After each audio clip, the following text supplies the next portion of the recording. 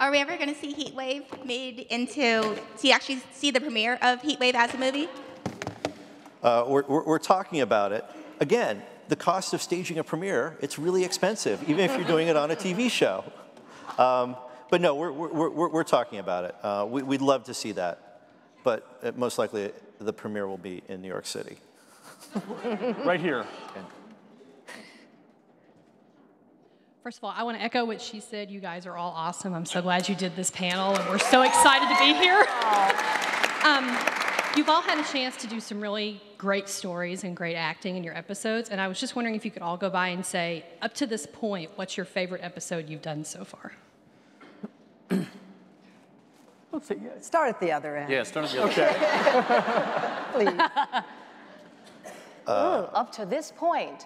Wow. Well, They've all been any so of you, great. when someone comes to your mind. I think it hasn't aired yet. I think episode 419 for me, I find is so exciting. And being the newcomer, I think that Gates, her voice is so clear, and the rhythms are there. And I was so excited when I read that script and had a blast shooting it.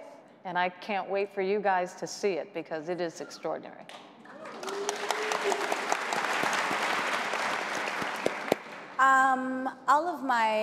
All the episodes on Castle are my favorites. Like I can sit like from week to week and say, oh, I love that, I love that. I love all of them. The last season, or was it the season before, the Halloween episode written by your lovely wife, was my favorite. And now this season, the Blue Butterfly and Linchpin and Pandora, and I can go on and on. Like I can't. But your favorites were the ones where you worked with me, right? What was that? Your favorites were the ones where you worked with me. You're absolutely right. Now let's see what Molly's favorites are. Oh, no, those are my favorites. They really are. You know, the first of the two-parter for this season was my favorite. It was great, really kind of getting outside of Alexis's box and working with Tamla, and this kind of the reveal with my dad. That was fun. Yeah, it was fun. Don't you miss your granny? I've always wanted us to go undercover. For us to get pulled in to do undercover, but they haven't listened. Okay. In disguise, Yeah. Andrew. We could be in disguise. It could be just the back of us. How about you, John? What was your favorite episode? Kill Shot. That was a great one. Yeah. I think Alexi wrote an amazing episode, and we tackled a serious issue that we're dealing with in society today, and I got to kill the bad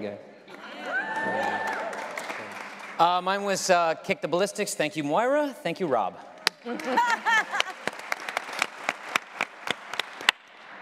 I really actually love scenes more than like an entire episode. So for me, it's fantastic when we're doing a scene and we get to do something that's not just like searching what the crime is and who the criminal is, but we learn a little bit more about the character.